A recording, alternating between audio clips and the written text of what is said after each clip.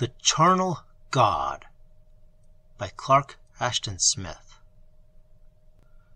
Mordiggian is the god of Zul-Bha-Sair, said the innkeeper with unctuous solemnity. He has been the god from years that are lost to man's memory, in shadow deeper than the subterranes of his black temple. There is no other god in Zul-Bha-Sair, and all who die within the walls of the city are sacred to Mordiggian. Even the kings and the optimates, at death, are delivered into the hands of his muffled priests. It is the law and the custom. A little while, and the priests will come for your bride. But Olathe is not dead, protested the youth Farium, for the third or fourth time, in piteous desperation. Her malady is one that assumes the lying likeness of death. Twice before she has lain insensible, with a pallor upon her cheeks, and a stillness in her very blood, that could hardly be distinguished from those of the tomb, and twice she has awakened after an interim of days. The innkeeper peered with an air of ponderous unbelief at the girl who lay white and motionless as a mown lily on the bed in the poorly furnished attic chamber. In that case, you should not have brought her into Zul-Bha-Sair, he averred in a tone of owlish irony. The physician has pronounced her dead, and her death has been reported to the priests. She must go to the temple of Mordiggian. But we are outlanders, guests of a knight. We have come from the land of Zilak, far in the north, and this morning we should have gone on through to Tassun, toward Farad, the capital of Euros, which lies near to the southern sea. Surely your god could have no claim upon Olathe, even if she were truly dead. All who die in Zul-Bha-Sair are the property of Mordiggian, insisted the taverner sententiously. Outlanders are not exempt. The dark maw of his temple yawns eternally, and no man, no child, no woman, throughout the years, has evaded its yawning. All mortal flesh must become, in due time, the provender of the god. Farium shuddered at the oily and portentous declaration. Dimly have I heard of Mordiggian, as a legend that travelers tell in Zilak, he admitted, but I had forgotten the name of his city, and Olathe and I came ignorantly into Zul-Bha-Sair. Even had I known, I should have doubted the terrible custom of which you inform me. What manner of deity is this, who imitates the hyena and the vulture? Surely he is no god, but a ghoul. Take heed, lest you utter blasphemy, admonished the innkeeper. Mordiggian is old and omnipotent as death. He was worshipped in former continents, before the lifting of Zothique from out of the sea. Through him we are saved from corruption and the worm. Even as the people of other places devote their dead to the consuming flame, so we of Zul-Bha-Sair deliver ours to the god. Awful is the fane, a place of terror and obscure shadow, untrod by the sun, into which the dead are borne by his priests, and are laid on a vast table of stone, to await his coming from the nether vault in which he dwells. No living men, other than the priests, have ever beheld him, and the faces of the priests are hidden behind masks of silver, and even their hands are shrouded, that men may not gaze on them that have seen Mordiggian. But there is a king in Zul-Bha-Sair, is there not? I shall appeal to him against this heinous and horrible injustice. Surely he will heed me. Thankor is the king, but he could not help you, even if he wished. Your appeal will not even be heard. Mordiggian is above all kings, and his law is sacred. Hark, for already the priests come. Farium, sick at heart with the charnel terror and cruelty of the doom that impended for his girlish wife in this unknown city of nightmare, heard an evil, stealthy creaking on the stairs that led to the attic of the inn. The sound drew nearer with inhuman rapidity, and 4 strange figures came into the room, heavily garbed in funereal purple, and wearing huge masks of silver graven in the likeness of skulls. It was impossible to surmise their actual appearance, for, even as the taverner had hinted, their very hands were concealed by fingerless gloves. and the purple gowns came down in loose folds that trailed about their feet like unwinding cerecloths. There was a horror about them, of which the macabre masks were only a lesser element, a horror that lay partly in their unnatural crouching attitudes, and the beast-like agility with which they moved, unhampered by their cumbrous habiliments. Among them they carried a curious bier, made from interwoven strips of leather, and with monstrous bones that served for frame and handles. The leather was greasy and blackened, as if from long years of mortuary use. Without speaking to Ferium or the innkeeper, and with no delay or formality of any sort, they advanced toward the bed on which Elaith was lying. Undeterred by their more than formidable aspect, and wholly distraught with grief and anger, Ferium drew from his girdle a short knife, the only weapon he possessed. Disregarding the minatory cry of the taverner, he rushed wildly upon the muffled figures. He was quick and muscular, and moreover was clad in light, close-fitting raiment, such as would seemingly have given him a brief advantage. The priests had turned their backs upon him, but, as if they had foreseen his every action, two of them wheeled about with the swiftness of tigers, dropping the handles of bone that they carried. One of them struck the knife from Ferium's hand with a movement that the eye could barely follow in its snaky darting. Then both assailed him, beating him back with terrible flailing blows of their shrouded arms, and hurling him half across the room into an empty corner. Stunned by his fall, he lay senseless for a term of minutes. Recovering dazedly, with eyes that blurred as he opened them, he beheld the fact of the stout taverner stooping above him like a tallow-colored moon. The thought of Elaith, more sharp than the thrust of a dagger, brought him back to agonizing consciousness. Fearfully he scanned the shadowy room, and saw that the ceramented priests were gone, that the bed was vacant. He heard the orotund and sepulchral croaking of the taverner. "The priests of Mordigian are merciful. They make allowance for the frenzy and distraction of the newly bereaved. It is well for you that they are compassionate and considerate of mortal weakness." Ferium sprang erect, as if his bruised and aching body were scorched by a sudden fire. Pausing only to retrieve his knife, which still lay in the middle of the room, he started toward the door. He was stopped by the hand of the hostler, clutching greasily at his shoulder. "Beware, lest you exceed the bounds of the mercy of Mordigian.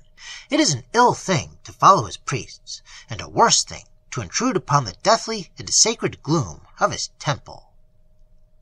Ferium scarcely heard the admonition. He wrenched himself hastily away from the odious fingers and turned to go. But again the hand clutched him. "At least pay me the money that you owe for food and lodging ere you depart," demanded the innkeeper. "Also, there is the matter of the physician's fee, which I can settle for you, if you will entrust me with the proper sum. Pay now, for there is no surety that he will return." Ferium drew out the purse that contained his entire worldly wealth, and filled the greedily cupped palm before him with coins that he did not pause to count. With no parting word or backward glance, he descended the mouldy and musty stairs of the worm-eaten hostelry, as if spurred by an incubus, and went out into the gloomy, serpentine streets of Zul-Bha-Sair.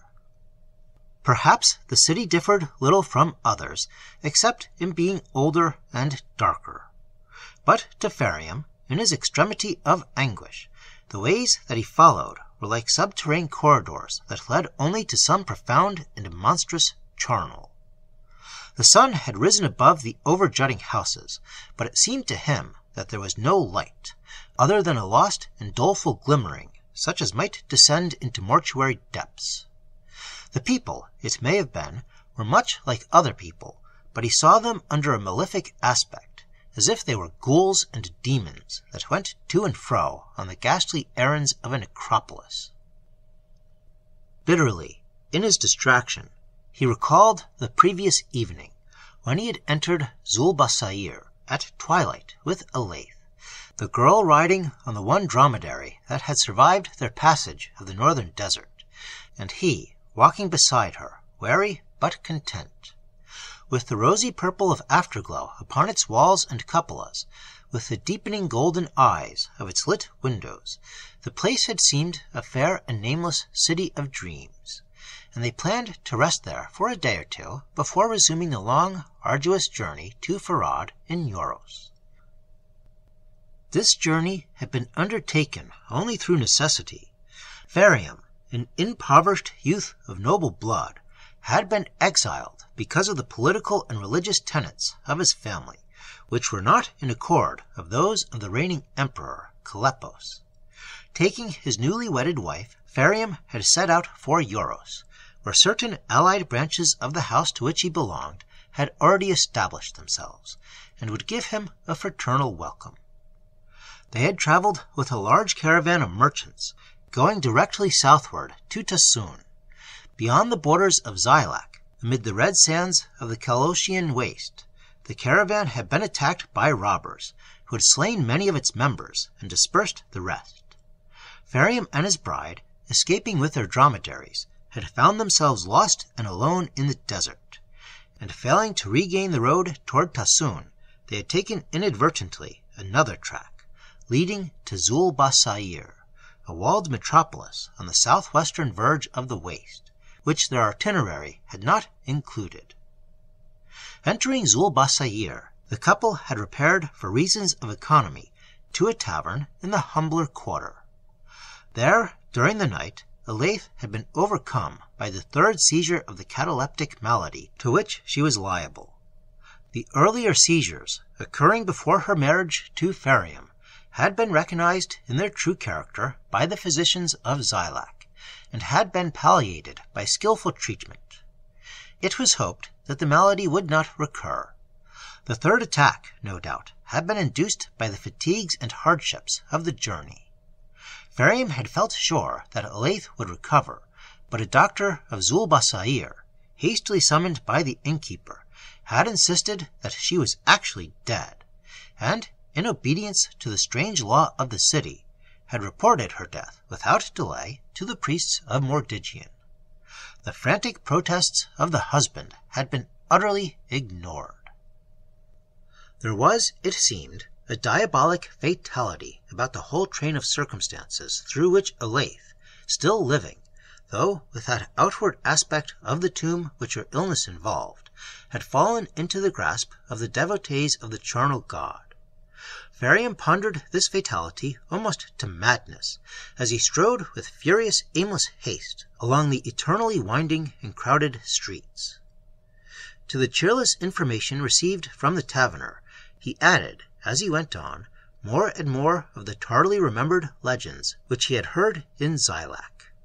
Ill and dubious indeed was the renown of Zul-Bha-Sair, and he marveled that he should have forgotten it, and cursed himself with black curses for the temporary but fatal forgetfulness. Better would it have been if he and Elaith had perished in the desert, rather than enter the wide gates that stood always open, gaping for their prey, as was the custom of Zul-Bha-Sair. The city was a mart of trade, where outland travelers came, but did not care to linger, because of the repulsive cult of Mordigian, the invisible eater of the dead, who was believed to share his provender with the shrouded priests. It was said that the bodies lay for days in the dark temple, and were not devoured till corruption had begun, and people whispered of fouler things than necrophagism, of blasphemous rites that were solemnized in the ghoul-ridden vaults, and nameless uses to which the dead were put before Mordigian claimed them. In all outlying places, the fate of those who died in Zul-Bha-Sair was a dreadful byword and a malediction. But to the people of that city, reared in the faith of the ghoulish god, it was merely the usual and expected mode of mortuary disposal. Tombs, graves, catacombs, funeral pyres, and other such nuisances were rendered needless by this highly utilitarian deity. Ferium was surprised to see the people of the city going about the common businesses of life. Porters were passing with bales of household goods upon their shoulders. Merchants were squatting in their shops like other merchants. Buyers and sellers chaffered loudly in the public bazaars. Women laughed and chattered in the doorways. Only by their voluminous robes of red, black, and violet, and their strange uncouth accents, was he able to distinguish the men of Zul-Bha-Sair from those who were outlanders like himself. The murk of nightmare began to lift from his impressions, and gradually, as he went on, the spectacle of everyday humanity all about him helped to calm a little his wild distraction and desperation. Nothing could dissipate the horror of his loss and the abominable fate that threatened Olathe, but now, with a cool logic born of a cruel exigence, he began to consider the apparently hopeless problem of rescuing her from the ghoul god's temple. He composed his features and constrained his febrile pacing to an idle saunter, so that none might guess the preoccupations that racked him inwardly. Pretending to be interested in wares of a seller of men's apparel, he drew the dealer into converse regarding Zul-Bha-Sair and its customs, and made such inquiries as a traveler from far lands might make. The dealer was talkative, and Ferium soon learned from him the location of the temple of Mordiggian, which stood at the city's core. He also learned that the temple was open at all hours, and that people were free to come and go within its precincts. There were, however, no rituals of worship, other than certain private rites that were celebrated by the priesthood. Few cared to enter the fane, because of a superstition that any living person who intruded upon its gloom would return to it shortly as the provender of the god. Mordiggian, it seemed, was a benign deity in the eyes of the inhabitants of Zul-Bha-Sair. Curiously enough, no definite personal attributes were ascribed to him.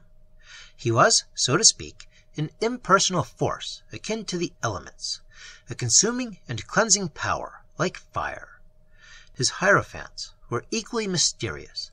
They lived in the temple and emerged from it only in the execution of their funeral duties. No one knew the manner of their recruiting, but many believed that they were both male and female, thus their renewing numbers from generation to generation with no ulterior commerce. Others thought that they were not human beings at all, but an order of subterranean earth entities, who lived forever, and who fed upon corpses like the god himself. Through this latter belief, of late years, a minor heresy had arisen, some holding that Mordiggian was a mere hieratic figment, and the priests were the sole devourers of the dead. The dealer, quoting this heresy, made haste to disavow it with pious reprobation. Ferium chatted for a while on other topics, and then continued his progress through the city, going as forthrightly toward the temple as the obliquely running thoroughfares would permit. He had formed no conscious plan, but desired to reconnoiter the vicinage. In that which the garment dealer had told him, the one reassuring detail was the openness of the fane and its accessibility to all who dared enter.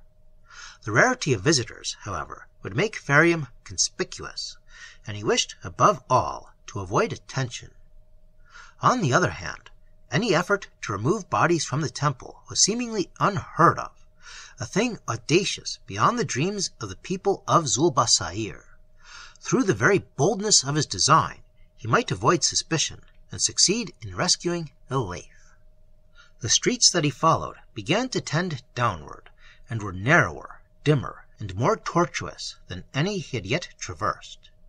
He thought for a while that he had lost his way, and he was about to ask the passers to redirect him, when 4 of the priests of Mordiggian, bearing one of the curious litter-like biers of bone and leather, emerged from an ancient alley just before him. The bier was occupied by the body of a girl, and for one moment of convulsive shock and agitation that left him trembling, Ferium thought that the girl was Olathe. Looking again, he saw his mistake. The gown that the girl wore, though simple, was made of some rare, exotic stuff. Her features, though pale as those of Olathe, were crowned with curls like the petals of heavy black poppies.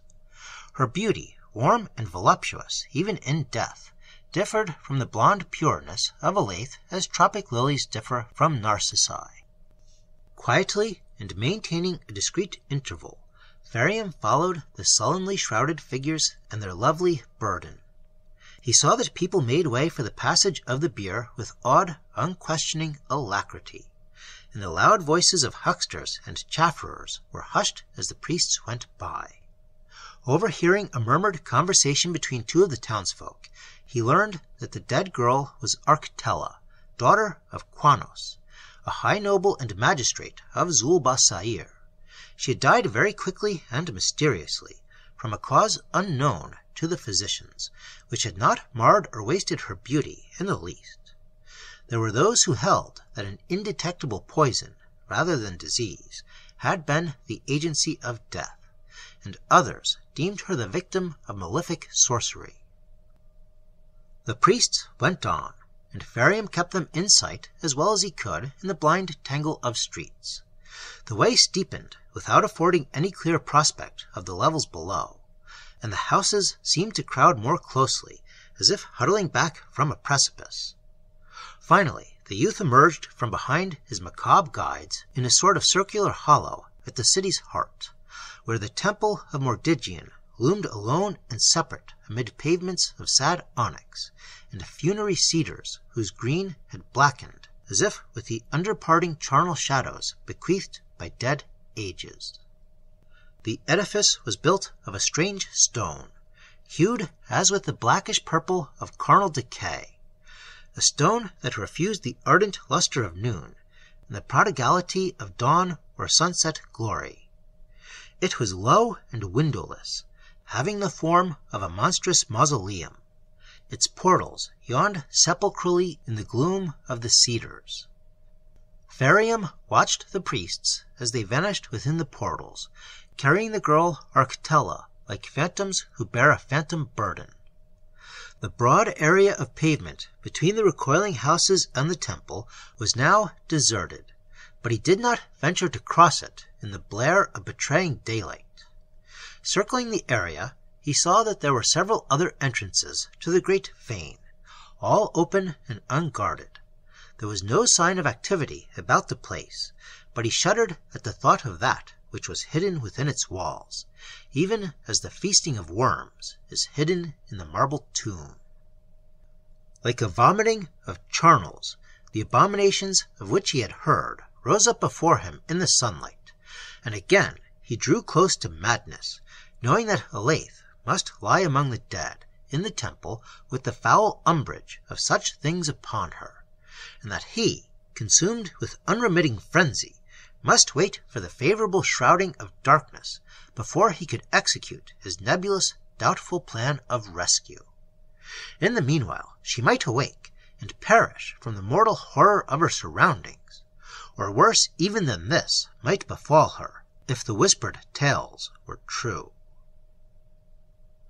Abnon-Tha, sorcerer and necromancer, was felicitating himself on the bargain he had made with the priests of Mordigian.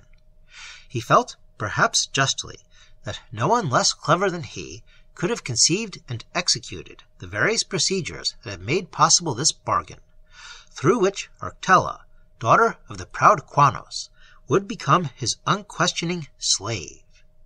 No other lover, he told himself, could have been resourceful enough to obtain a desired woman in this fashion. Arctella, betrothed to Alos, a young noble of the city, was seemingly beyond the aspiration of a sorcerer. Abnon-Tha, however, was no common hedge wizard, but an adept of long standing in the most awful and profound arcana of the black arts. He knew the spells that kill more quickly and surely than knife or poison at a distance, and he knew also the darker spells by which the dead can be reanimated, even after years or ages of decay. He had slain Arctella in a manner that none could detect, with a rare and subtle involtuation that had left no mark, and her body now lay among the dead in Mordigian's temple. Tonight, with the tacit connivance of the terrible shrouded priests, he would bring her back to life. Abnon-Tha was not native to Zul-Bha-Sair, but had come many years before from the infamous half-mythic isle of Sotar, lying somewhere to the east of the huge continent of Zothique. Like a sleek young vulture, he had established himself in the very shadow of the charnel fane, and had prospered, taking to himself pupils and assistants. His dealings with the priests were long and extensive, and the bargain he had just made was far from being the first of its kind. They had allowed him the temporary use of bodies claimed by Mordigian, stipulating only that these bodies should not be removed from the temple during the course of any of his experiments in necromancy. Since the privilege was slightly irregular from their viewpoint, he found it necessary to bribe them, not, however, with gold, but with the promise of a liberal purveyance of matters more sinister and corruptible than gold. The arrangement had been satisfactory enough to all concerned. Cadavers had poured into the temple with more than their usual abundance ever since the coming of the sorcerer. The god had not lacked for provender, and Abnon-Tha had never lacked for subjects on which to employ his more baleful spells. On the whole, Abnon-Tha was not ill-pleased with himself. He reflected, moreover, that, aside from his mastery of magic and his slightful ingenuity, he was about to manifest a well-nigh unexampled courage. He had planned a robbery that would amount to dire sacrilege, the removal of the reanimated body of Arctella from the temple. Such robberies, either of animate or exanimate corpses, and the penalty attached to them, were a matter of legend only, for none had occurred in recent ages. Thrice terrible, according to common belief, was the doom of those who had tried and failed. The necromancer was not blind to the risks of his enterprise, nor, on the other hand, was he deterred or intimidated by them. His two assistants, Nargai and Vemba-Tsith, apprised of his intention, had made with all due privity the necessary preparations for their flight from Zul-Bha-Sair. The strong passion that the sorcerer had conceived for Arctella was not his only motive, perhaps, in removing from that city. He was desirous of change, for he had grown a little wary of the odd laws that really served to restrict his necromantic practices, while facilitating them in a sense. He planned to travel southward, to establish himself in one of the cities of Tassun, an empire famous for the number and antiquity of its mummies. It was now sunset time. 5 dromedaries, bred for racing, waited in the inner courtyard of Abnon-Tha's house, a high and mouldering mansion that seemed to lean forward upon the open circular area belonging to the temple. One of the dromedaries would carry a bale containing the sorcerer's most valuable books, manuscripts, and other impedimenta of magic. Its fellows would bear Abnon-Tha, the 2 assistants, and Arctella. Nargai and Vemba-Tsith appeared before their master to tell them that all was made ready. Both were much younger than Abnon-Tha, but, like himself, they were outlanders in Zul-Bha-Sair. They came of the swart and narrow-eyed people of Nat, an isle that was little less infamous than Sotar. "It is well," said the necromancer, as they stood before him with lowered eyes, after making their announcement. "We have only to wait the favorable hour, midway between sunset and moonrise, when the priests are at their supper in the nether adytum. We will enter the temple and perform that which must be done for the rising of Arctella. They feed well tonight, for I know that many of the dead grow ripe on the giant table of the upper sanctuary, and it may be that Mordigian feeds also. None will come to watch us at our doings." "But, master," said Nargai, shivering a little beneath his robe of nacarat red, "is it wise, after all, to do this thing? Must you take the girl from the temple? Always ere this, you have contented yourself with the brief loan that the priests allow, and have rendered back the dead in the required state of exanimation. Truly, is it well to violate the law of the god? Men say that the wrath of Mordigian, though seldom loosed, is more dreadful than the wrath of all other deities. For this reason, none has dared to defraud him in latter years, or attempt the removal of any corpses from his fane. Long ago, it is told, a high noble of the city bore hence the cadaver of a woman he had loved, and fled with it into the desert. But the priests pursued him, running more swiftly than jackals, and the fate that overtook him is a thing whereof the legends whisper but dimly. I fear neither Mordigian nor his creatures, said Abnon-Tha, with a solemn vainglory in his voice. My dromedaries can outrun the priests, even granting that the priests are not men at all, but ghouls, as some say, and there is small likelihood that they will follow us. After their feasting tonight, they will sleep like gorged vultures. The morrow will find us far on the road to Sassoon ere they awake. The master is right, interpolated Vemba-Tsith. We have nothing to fear. But they say this Mordigian does not sleep, insisted Nargai, and that he watches all things eternally from his black vaults beneath the temple. So I have heard, said Abnon-Tha, with a dry and learned air. But I consider that such beliefs are mere superstition. There is nothing to confirm them in the real nature of corpse-eating entities. So far, I have never beheld Mordigian, either sleeping or awake, but in all likelihood he is merely a common ghoul. I know these demons and their habits. They differ from hyenas only through their monstrous shape and size, and their immortality. Still, I must deem it an ill thing to cheat Mordigian, muttered Nargai beneath his breath. The words were caught by the quick ears of Abnon-Tha. Nay, there is no question of cheating. Well have I served Mordigian and his priesthood, and amply have I larded their black table. Also, I shall keep, in a sense, the bargain I have made concerning Arctella, the providing of a new cadaver in return for my necromantic privilege. Tomorrow, the youth Alos, the betrothed of Arctella, will lie in her place among the dead. Go now and leave me, for I must devise the inward involtuation that will rot the heart of Alos, like a worm that awakens at the core of fruit. To Ferium, fevered and distraught, it seemed that the cloudless day went by with the sluggishness of a corpse-clogged river. Unable to calm his agitation, he wandered aimlessly through the thronged bazaars, till the western towers grew dark on a heaven of saffron flame, and the twilight rose like a grey and curdling sea among the houses. Then he returned to the inn where Elaith had been stricken, and claimed the dromedary which he had left in the tavern stables.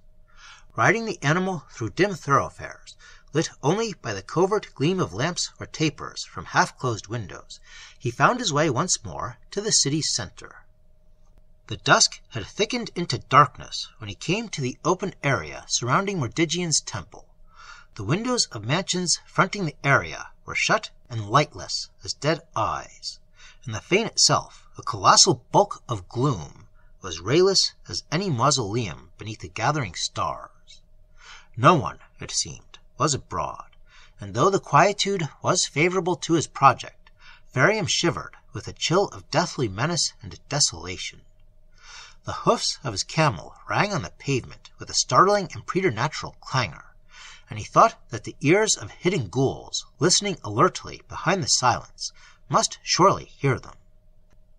However, there was no stirring of life in that sepulchral gloom. Reaching the shelter of one of the thick groups of ancient cedars, he dismounted and tied the dromedary to a low-growing branch. Keeping among the trees, like a shadow among shadows, he approached the temple with infinite wariness, and circled it slowly, finding that the 4 doorways, which corresponded to the 4 quarters of the earth, were all wide open, deserted, and equally dark. Returning at length to the eastern side, on which he had tethered his camel, he emboldened himself to enter the blackly gaping portal. Crossing the threshold, he was engulfed instantly by a dead and clammy darkness, touched with the faint fetor of corruption, and a smell as of charred bone and flesh. He thought that he was in a huge corridor, and feeling his way forward along the right-hand wall, he soon came to a sudden turn, and saw a bluish glimmering far ahead, as if in some central adytum where the hall ended. Massy columns were silhouetted against the glimmering, and across it, as he drew nearer, several dark and muffled figures passed, presenting the profiles of enormous skulls. 2 of them were sharing the burden of a human body which they carried in their arms. To Ferium, pausing in the shadowy hall, it appeared that the vague taint of putrescence upon the air grew stronger for a few instants after the figures had come and gone. They were not succeeded by any others, and the fane resumed its mausoleum stillness. But the youth waited for many minutes, doubtful and trepidant, before venturing to go on. An oppression of mortuary mystery thickened the air, and stifled him like the noisome effluvia of catacombs. His ears became intolerably acute, and he heard a dim humming, a sound of deep and viscid voices indistinguishably blent, that appeared to issue from crypts beneath the temple. Stealing at length to the hall's end, he peered beyond into what was obviously the main sanctuary, a low and many-pillared room, whose vastness was but half revealed by the bluish fires that glowed and flickered in numerous urn-like vessels borne aloft on slender stellae. Ferium hesitated upon that awful threshold, for the mingled odors of burnt and decaying flesh were heavier on the air, as if he had drawn nearer to their sources, and the thick humming that seemed to ascend from the dark stairway in the floor beside the left-hand wall. But the room, to all appearance, was empty of life, and nothing stirred except the wavering lights and shadows. The watcher discerned the outlines of a vast table in the center, carved from the same black stone as the building itself. Upon the table, half lit by the flaming urns, or shrouded by the umbrage of the heavy columns, a number of people lay side by side, and Ferium knew that he had found the black altar of Mordigion, whereon were disposed the bodies claimed by the god. A wild and stifling fear contended with the wilder hope in his bosom. Trembling, he went toward the table, and a cold clamminess, wrought by the presence of the dead, assailed him. The table was nearly 30 feet in length, and it rose waist-high on a dozen mighty legs. Beginning at the nearer end, he passed along the row of corpses, peering fearfully into each upturned face. Both sexes and many ages and differing ranks were represented. Nobles and rich merchants were crowded by beggars in filthy rags. Some were newly dead, and others, it seemed, had lain there for days, and were beginning to show the marks of corruption. There were many gaps in the ordered row, suggesting that certain of the corpses had been removed. Ferium went on in the dim light, searching for the loved features of Elaith. At last, when he was nearing the further end, and had begun to fear that she was not among them, he found her. With the cryptic pallor and stillness of her strange malady upon her, she lay unchanged on the chill stone. A great thankfulness was born in the heart of Ferium, for he felt sure that she was not dead, and that she had not awakened at any time to the horrors of the temple. If he could bear her away from the hateful purlieus of Zul-Bha-Sair without detection, she would recover from her death-simulating sickness. Cursorily, he noted that another woman was lying beside Elaith, and recognized her as the beautiful Arctella, whose bearers he had followed almost to the portals of the fane. He gave her no second glance, but stooped to lift Elaith in his arms. At that moment, he heard a murmur of low voices in the direction of the door by which he had entered the sanctuary. Thinking that some of the priests had returned, he dropped swiftly on hands and knees and crawled beneath the ponderous table, which afforded the only accessible hiding place. Retreating into shadow beyond the glimmering shed from the lofty urns, he waited and looked out between the pillar-thick legs. The voices grew louder, and he saw the curiously sandaled feet and shortish robes of 3 persons who approached the table of the dead, and paused in the very spot where he himself had stood a few instants before. Who they were he could not surmise, but their garments of light and swarthy red were not the shroudings of Mordigion's priests. He was uncertain whether or not they had seen him, and crouching in the low space beneath the table, he plucked his dagger from its sheath. Now he was able to distinguish three voices, one solemn and unctuously imperative, one somewhat guttural and growling, and the other shrill and nasal. The accents were alien, differing from those of the men of Zul-Bha-Sair, and the words were often strange to Ferium. Also, much of the converse was inaudible. "Here, at the end," said the solemn voice. "Be swift. We have no time to loiter." "Yes, master," came the growling voice. "But who is this other? Truly, she is very fair." A discussion seemed to take place in discreetly lowered tones. Apparently, the owner of the guttural voice was urging something that the other two opposed.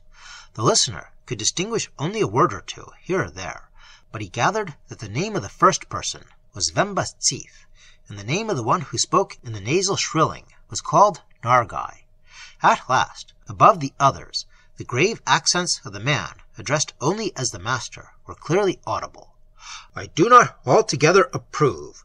It will delay our departure, and the two must ride on one dromedary. But take her, Vemba-Tsith, if you can perform the necessary spell unaided. I have no time for a double incantation. It will be a good test of your proficiency." There was a mumbling as of thanks or acknowledgment from Vemba-Tsith. Then the voice of the master. "Be quiet now, and make haste." To Ferium, wondering vaguely and uneasily as to the import of this colloquy, it seemed that two of the three men pressed closer to the table, as if stooping above the dead. He heard a rustling of cloth upon stone, and an instant later he saw that all three were departing among the columns and stellae, in a direction opposite to that from which they had entered the sanctuary. Two of them carried burdens that glimmered palely and indistinctly in the shadows. A black horror clutched at the heart of Ferium, for all too clearly he surmised the nature of those burdens, and the possible identity of one of them. Quickly he crawled forth from his hiding-place, and saw that Aleith was gone from the black table, together with the girl Arctella. He saw the vanishing of shadowy figures in the gloom that zoned the chamber's western wall. Whether the abductors were ghouls or worse than ghouls, he could not know, but he followed swiftly, forgetful of all caution in his concern for Aleith. Reaching the wall, he found the mouth of a corridor and plunged into it headlong. Somewhere in the gloom ahead, he saw a ruddy glimmering of light. Then he heard a sullen, metallic grating, and the glimmer narrowed to a slit-like gleam, as if the door of the chamber from which it issued was being closed. Following the blind wall, he came to that slit of crimson light. A door of darkly tarnished bronze had been left ajar, and Ferium peered in on a weird, unholy scene, illumined by the blood-like flames that flared and soared unsteadily from high urns upborne on sable pedestals. The room was full of a sensuous luxury that accorded strangely with the dull funereal stone of that temple of death. There were couches and carpets of superbly figured stuffs, vermilion, gold, azure, silver, and jeweled censers of unknown metals stood in the corners. A low table at one side was littered with curious bottles and occult appliances such as might be used in medicine or sorcery. Aleith was lying on one of the couches, and near her, on a second couch, the body of the girl Arctella had been disposed. The abductors, whose faces Ferium now beheld for the first time, were busying themselves with singular preparations that mystified him prodigiously. His impulse to invade the room was repressed by a sort of wonder that held him enthralled and motionless. One of the three, a tall, middle-aged man, whom he identified as the master, had assembled certain peculiar vessels, including a small brazier and a censer, and had set them on the floor beside Arctella. The second, a younger man with lecherously slitted eyes, had placed similar impedimenta before Aleith. The third, who was also young and evil of aspect, merely stood and looked on with an apprehensive, uneasy air. Ferium divined that the men were sorcerers when, with a deftness born of long practice, they lit the censers and braziers, and began simultaneously the intonation of rhythmically measured words in a strange tongue, accompanied by the sprinkling, at regular intervals, of black oils that fell with a great hissing on the coals in the braziers, and sent up enormous clouds of pearly smoke. Dark threads of vapor serpentined from the censers, interweaving themselves like veins through the dim, misshapen figures, as of ghostly giants that were formed by the lighter fumes. A reek of intolerably acrid balsams filled the chamber, assailing and troubling the senses of Ferium, till the scene wavered before him and took on a dreamlike vastness, a narcotic distortion. The voices of the necromancers mounted and fell, as if in some unholy paean. Imperious, exigent, they seemed to implore the consummation of forbidden blasphemy. Like thronging phantoms, writhing and swirling with malignant life, the vapors rose about the couches on which lay the dead girl and the girl who bore the outward likeness of death. Then, as the fumes were riven apart in their baleful seething, Ferium saw that the pale figure of Elaith had stirred like a sleeper who awakens, that she had opened her eyes and was lifting a feeble hand from the gorgeous couch. The younger necromancer ceased his chanting on a sharply broken cadence, but the solemn tones of the other still went on, and still there was a spell on the limbs and senses of Ferium, making it impossible for him to stir. Slowly the vapors thinned like a rout of dissolving phantoms. The watcher saw that the dead girl Arctella was rising to her feet like a somnambulist. The chanting of Abnon-Tha, standing before her, came sonorously to an end. In the awful silence that followed, Ferium heard a weak cry from Elaith, and then the jubilant, growling voice of Vemba-Tsith, who was stooping above her. "Behold, O Abnon-Tha, my spells are swifter than yours, for she that I have chosen awakened before Arctella." Ferium was released from his thraldom, as if through the lifting of an evil enchantment. He flung back the ponderous door of darkened bronze that ground with protesting clangors on its hinges. His dagger drawn, he rushed into the room. Elaith, her eyes wide with piteous bewilderment, turned toward him and made an ineffectual effort to arise from the couch. Arctella, mute and submissive before Abnon-Tha, appeared to heed nothing but the will of the necromancer. She was like a fair and soulless automaton. The sorcerers, turning as Ferium entered, sprang back with instant agility before his onset, and drew the short, cruelly crooked swords which they all carried. Nargai struck the knife from Ferium's fingers with a darting blow that shattered its thin blade at the hilt, and Vemba-Tsith, his weapon swinging back in a vicious arc, would have killed the youth promptly if Abnon-Tha had not intervened and bade him stay. Ferium, standing furious but irresolute before the lifted swords, was aware of the darkly searching eyes of Abnon-Tha, like those of some nyctalopic bird of prey. "I would know the meaning of this intrusion," said the necromancer. "Truly, you are bold to enter the temple of Mordigian." "I came to find the girl who lies yonder," declared Ferium. "She is Elaith, my wife, who was claimed unjustly by the god. But tell me, why have you brought her to this room from the table of Mordigian? And what manner of men are you that raise up the dead as you have raised this other woman?" "I am Abnon-Tha, the necromancer, and these others are my pupils, Nargai and Vemba-Tsith. Give thanks to Vemba-Tsith, for verily he has brought back your wife from the purlieus of the dead, with a skill excelling that of his master. She awoke ere the incantation was finished." Ferium glared with implacable suspicion at Abnon-Tha. "Elaith was not dead, but only as one in a trance," he averred. "It was not your pupil's sorcery that awakened her, and verily, whether Elaith be dead or living is not a matter that should concern any but myself. Permit us to depart, for I wish to remove with her from Zul-Bha-Sair, in which we are only passing travelers." So speaking, he turned his back on the necromancers, and went over to Elaith, who regarded him with dazed eyes, but uttered his name feebly as he clasped her in his arms. "Now this is a remarkable coincidence," purred Abnon-Tha.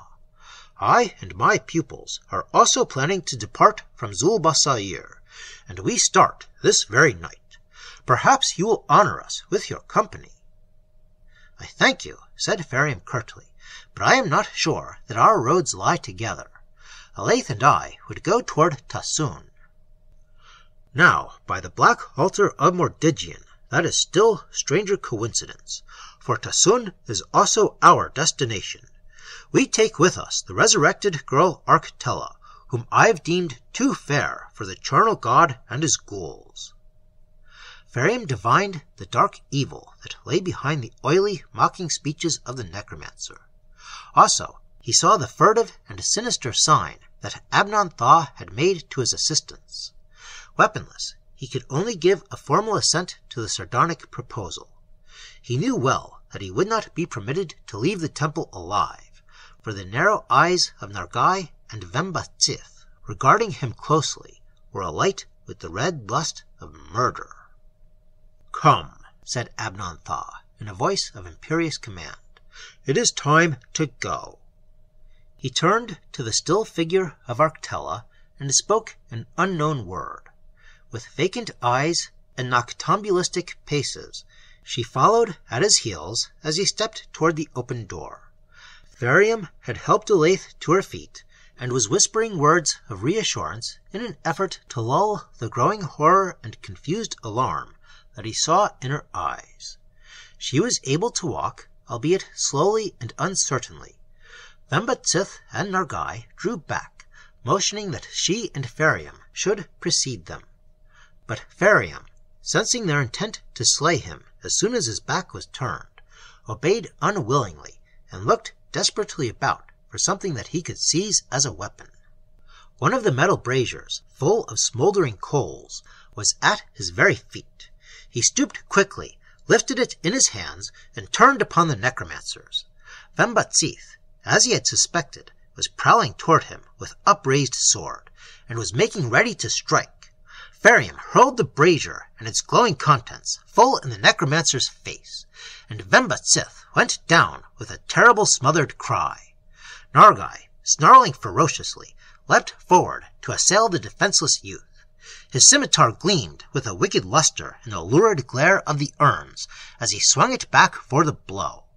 But the weapon did not fall, and Ferium, steeling himself against the impending death, became aware that Nargai was staring beyond him, as if petrified by the vision of some Gorgonian spectre. As if compelled by another will than his own, the youth turned and saw the thing that had arrested Nargai's blow. Arctella and Abnon-Tha, pausing before the open door, were outlined against a colossal shadow that was not wrought by anything in the room. It filled the portals from side to side. It towered above the lintel, and then, swiftly, it became more than a shadow. It was a bulk of darkness, black and opaque, that somehow blinded the eyes with a strange dazzlement. It seemed to suck the flame from the red urns and fill the chamber with a chill of utter death and voidness.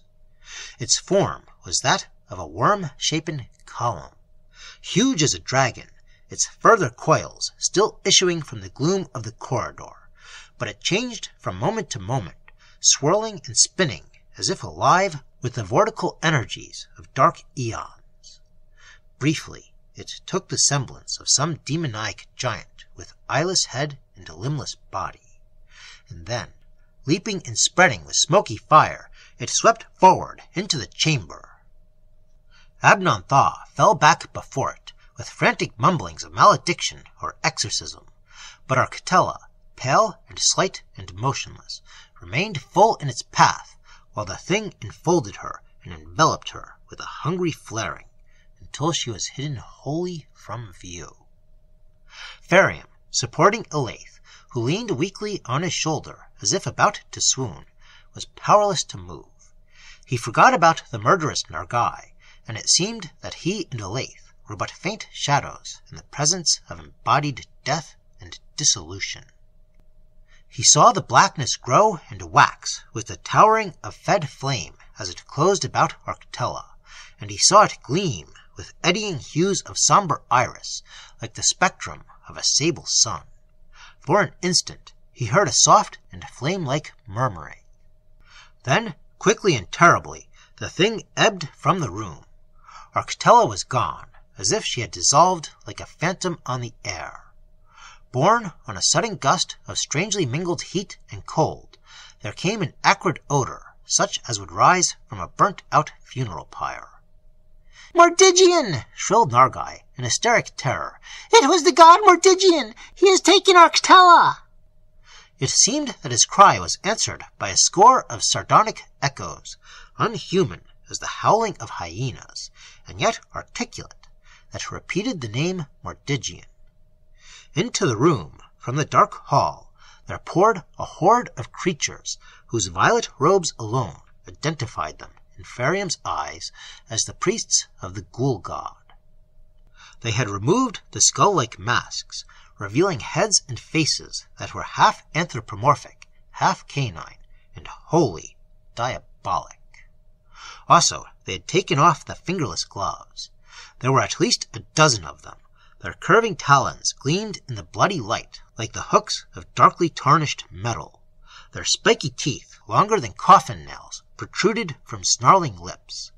They closed like a ring of jackals on Abnon-Tha and Nargai, driving them back into the farthest corner. Several others, entering tardily, fell with a bestial ferocity on Vemba-Tsith, who had begun to revive and was moaning and writhing on the floor amid the scattered coals of the brazier. They seemed to ignore Ferium and Elaith, who stood looking on as if in some baleful trance. But the hindmost, ere he joined the assailants of Vemba-Tsith, turned to the youthful pair and addressed them in a hoarse, hollow voice, like a tomb reverberate barking. "Go, for Mordigian is a just god, who claims only the dead, and has no concern with the living, and we, the priests of Mordigian, deal in our own fashion with those who would violate his law by removing the dead from the temple." Ferium, with Elaith still leaning on his shoulder, went out into the dark hall, hearing a hideous clamor in which the screams of men were mingled with the growling as of jackals, a laughter as of hyenas. The clamor ceased as they entered the blue-lit sanctuary and passed toward the outer corridor, and the silence that filled Mordigian's fane behind them was deep as the silence of the dead on the black altar table.